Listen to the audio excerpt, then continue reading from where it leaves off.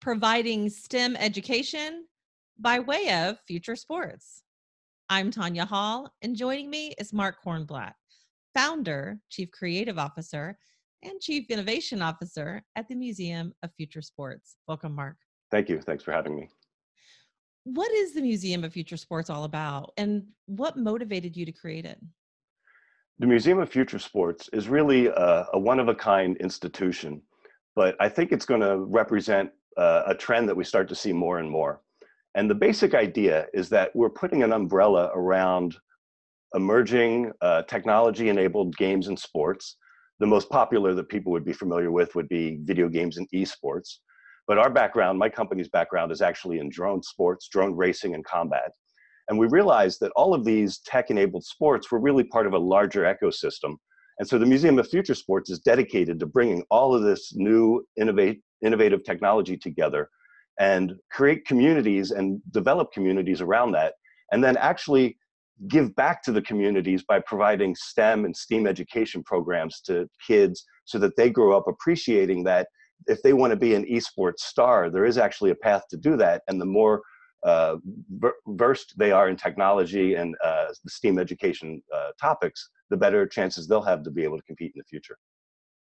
All right, tell us about Sparky and how this actually got you started. Sparky is a robot that I started working on the project in the early 90s, and it's actually an acronym for Self-Portrait Artifact Roving Chassis, or Sparky for short. And it was a two-way video chat telepresence robot on wheels, completely wireless. The original technology of Sparky predated the internet and social media and video chat technologies by a few years. So it was all very much an analog project. It was built from found electric wheelchair parts and old TV sets. And when we wanted to create the video transmission technology, we actually had to build those from scratch. Nowadays, you can buy all of that over the counter. And in our world of drone racing, a lot of that technology is really cheap. But back then, I used to have to hide in a room or a broom closet or nearby and have the robot like out in a gallery or a venue. And I'd be hidden in the other room doing video chat over maybe a 30 or 50-foot distance. Over the years, as the internet and the bandwidth speeds got better and video chat got better, we continually upgraded Sparky so that now Sparky is a completely digitally enabled robot where the video chat and all the controls of the robot are coming through high-speed wireless.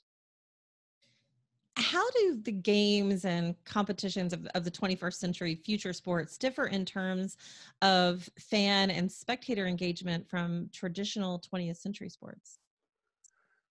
I look at traditional sports in many ways as, well, we call them analog sports. Of course, they're utilizing technologies in all sorts of ways, but at the core, so many of the sports that we love are basically playing with a ball on a field, maybe with a bat or a basket or whatever. But technology-enabled sports obviously have tech really at the core. If it's drone racing or if it's esports or robot combat or jetpack racing, clearly the technology is the critical factor in developing this new activity. Along with that comes new ways of engaging with that sport. And we now have an opportunity to create very much asymmetrical experiences where sports can be experienced by the players using virtual reality or mixed reality goggles. The audience can be viewing it either live or viewing it online through streaming, or they can also be using it through some mediated technology like goggles or some other technologies like that. And so all of a sudden, we have opportunities to not just create new sports with technologies, but whole new ways for the fans to engage and indeed even interact with those games and sports. You can imagine if you had, say, like a robot combat game going on, spectators could maybe kind of dial in and have a trackside cannon that shoots ping pong balls or tennis balls, and the audience could be in control of that. Indeed, they could even be in control of competitors in the playing field. So right now, no pun intended, the sky is the limit in terms of what we can do in creating new experiences for the audience to engage with these tech sports. You say that esports involves many more players and spectators than NFL, NASCAR, and even the music industry combined. With something that large, why don't we hear more about them? You know, I think we are beginning to hear more about it. One thing that seems clear is that esports are very appealing to the youth in particular, although certainly people of all ages are getting familiar with it and following the world of esports. But the youth, really, they have a different way of consuming media than folks in our generations and older do. And so these things are happening and they have enormous followings. Just this last weekend, the Fortnite World Championships occurred, which again, most people in the mainstream media probably aren't too aware of. There is one story, interesting story, that is starting to emerge from it, in that one of the winners of the individual competition was a 15-year-old boy who won $3 million. So even though most people aren't that familiar with esports, somehow that story has found its way into the mainstream when it comes to this particular event. But it was held in Arthur Ashe Stadium, which is an enormous venue, and it was filled to the rafters, and it was, I think it broke records online for live viewership of the live stream was several million concurrent viewers. So we're at a cusp point right now where some of us, like old folks, may not be too aware of it, but if we're not aware of it now, we will be soon, because the generations that are coming up behind us and sort of putting their games and their sports out into the mainstream, that's what they're doing. They're not pursuing soccer and hockey and football and baseball the way we would have as youth. They're pursuing these esports. And when they talk about being a successful athlete, they're talking about playing Fortnite and Call of Duty. What for you put the A in STEAM? Well, I've always identified as an artist, and even though I've been running sports organizations for the last decade or so, I've never divorced the creative development from that process, which is probably why I'm involved in developing new and innovative sports as opposed to getting involved in traditional sports. But creativity is often overlooked, and even when we talk about STEM education programs, which is science, technology, engineering, and math, the creative arts are often overlooked and left out of that equation. And I think they're equally as important when it comes to childhood development and education. In a way, I think we're all born as creative geniuses. And as we go through life and school and other experiences, a lot of that creativity gets beaten out of us in one way or another.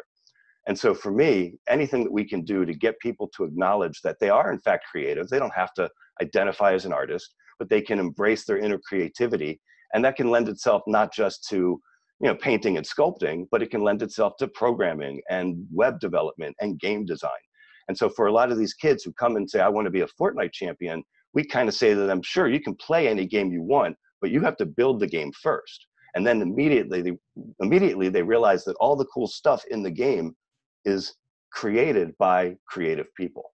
And so putting the A in STEAM and turning STEM into STEAM is actually one of the cornerstones of what we're trying to do at the Museum of Future Sports.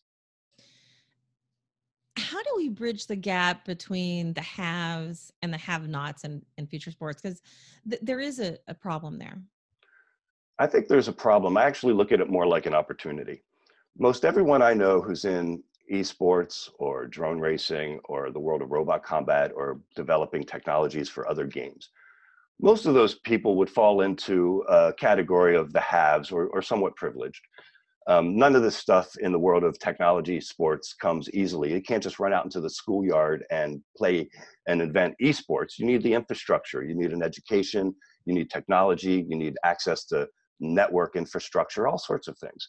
And so the people who are engaged in these popular and growing technology sports, I believe, have an opportunity to share their knowledge and their access with the larger community, not just with the other middle-aged guys who come out to the field to race drones on the weekend, but take it into their communities, into the schools where their kids and their nieces and nephews are, and even beyond that, into the schools and their communities that are sorely lacking in the resources to connect with kids over these technologies.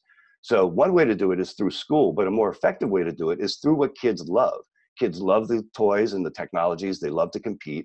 They love robots and drones and video games. And so if we can introduce the STEAM education philosophy and technologies through their love of games and competition, then our job is halfway done.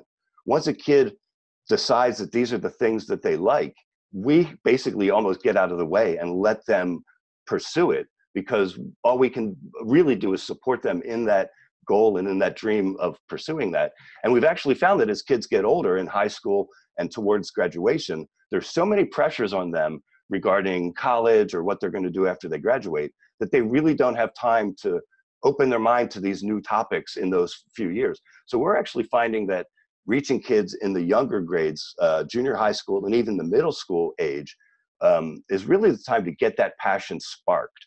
And if you can reach a kid at 10 to 12 years old and spark their interest in STEAM technologies, then that kid is going to have a significant leg up in moving forward and finding opportunities in the workplace of the future, which is going to be entirely tech infused. Totally agree. Marque Cornblatt, founder, chief creative officer, and chief innovation officer at the Museum of Future Sports. If somebody wants to find out more about the work that you guys are doing, how can they do that, Mark? Well, we're all over social media, but the easiest way is probably just reach out to us at our website, which is futuresports.io. Sounds good. And if you guys want to find more of my interviews, you can do that right here or go to tonyahall.net. Thanks for watching.